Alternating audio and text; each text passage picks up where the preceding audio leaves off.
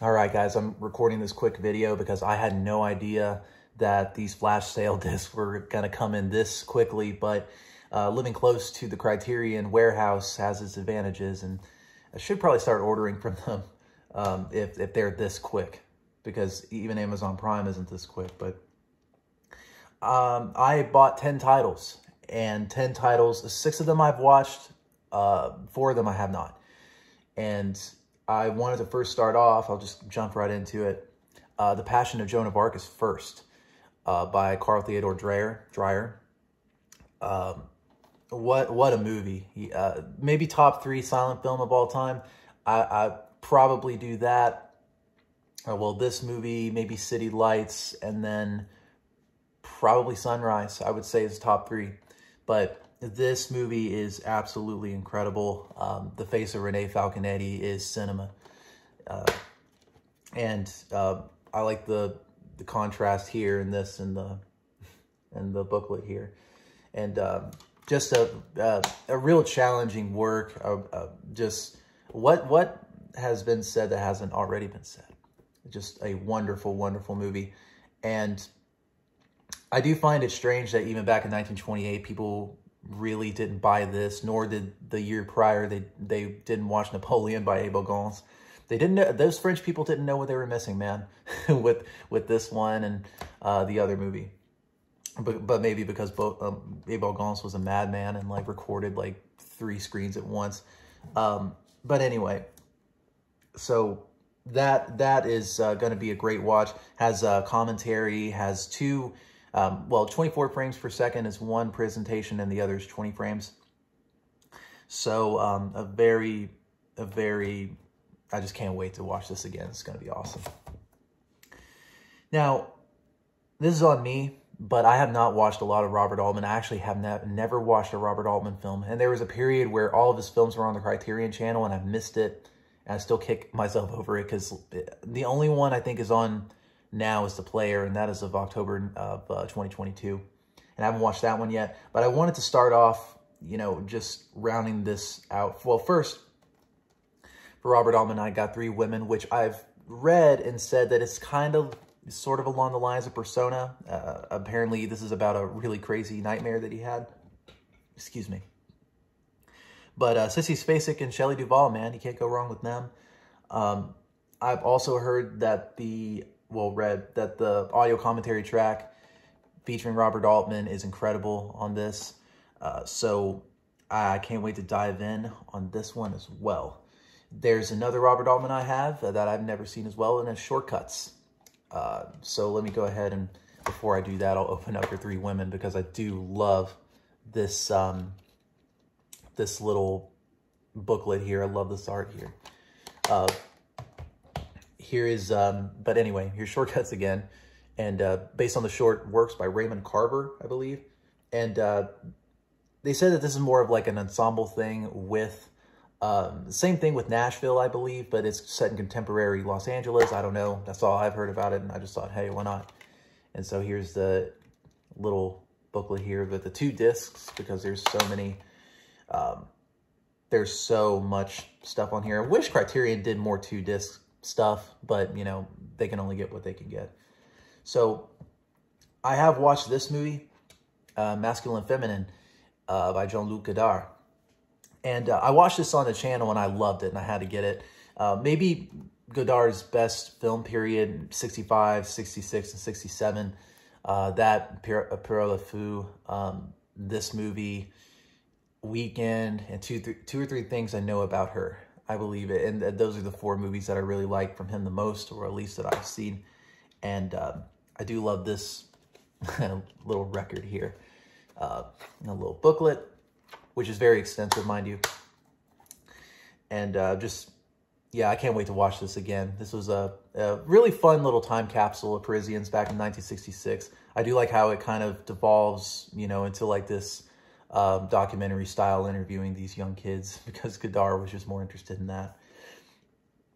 So here I've got mixed, not mixed feelings on it, but mixed looking it up, and hopefully it's as good as I think it is. But it's Berlin Alexanderplatz by Fassbinder. Renee Werner Fassbinder. And I have watched his more accessible work. I've watched World on a Wire and Ali Fear Eats the Soul, and I really enjoyed those movies.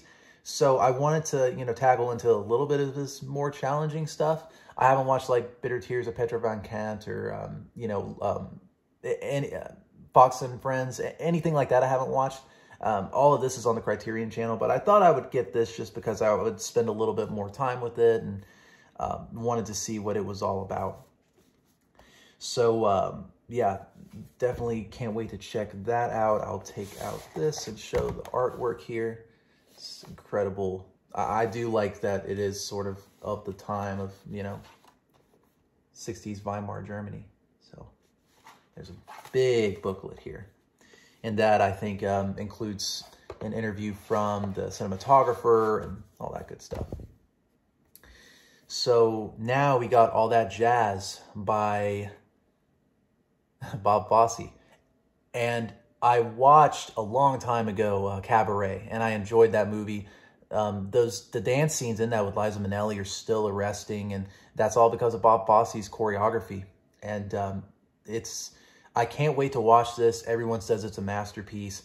I haven't seen any previews. I'm going into this completely blind, and hopefully it's as good, if not better, than Cabaret, because Cabaret was a really good movie. So next is another Altman movie. The last Altman movie I got was McCabe and Mrs. Miller. Because the thing with Altman is that I couldn't find like a singular movie, maybe besides Nashville. Everyone said was his, you know, masterpiece, whatever like that. I wanted to, you know, get sort of three things, like early Altman, mid, you know, with three women, and then later on in shortcuts. So yeah, McCabe and Mrs. Miller. There's this here, and I'm sorry, I forgot to do All That Jazz, didn't I? And I think that that's cool. It's just more bombastic, you know, than the very simple cover.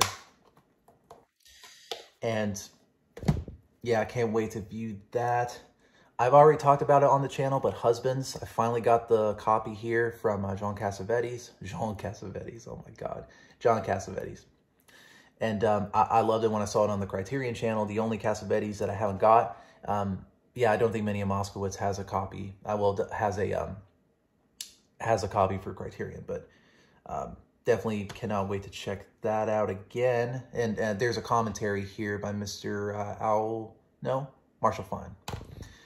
And so I wanted to hear the commentary on that one. Here's some more. So here's the recent, if you can't tell, I've been doing this by spy number, but here is Irma Vep, Olivier Assayas, right? And when I first watched this on the Criterion channel, I was kind of mixed on it because I'm not a really big fan of Day for Night. I understand it's a very important movie and, you know, sort of the self-reflexive thing about just movie making in general, but I didn't care much for it.